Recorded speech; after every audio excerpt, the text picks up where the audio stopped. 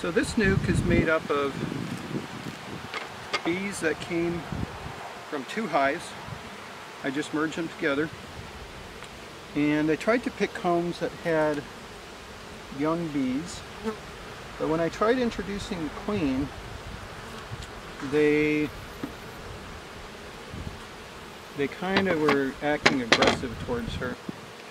So what I'm going to do is I'm going to shake these frames off to try and get some of the older bees to go home. And then if the older bees go home, the younger ones will stay behind and they're not as aggressive towards new queens. So I'm going to kind of use this as a ramp. So I'll shake these bees off on here, the younger bees will crawl back up, and the older bees will fly back to their hive.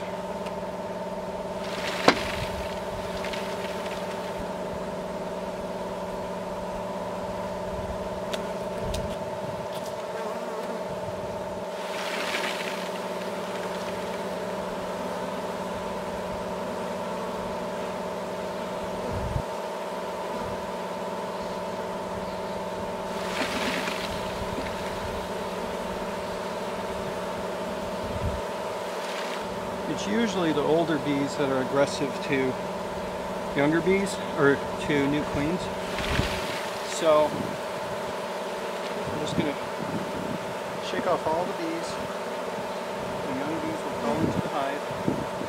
All the bees will go home. And then I can introduce the queen right away instead of waiting for who knows how long. So that is the plan.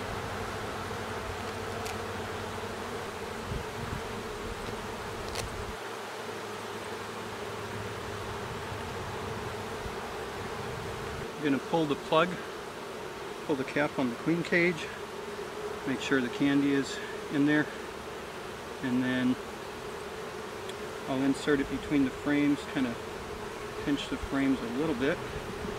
You don't want that queen cage sliding down, and there's enough gaps on there to allow her to be fed. They seem to be a little friendlier towards her. Just put this on here for now and let these bees crawl home. You can see they're clustering down at the bottom here.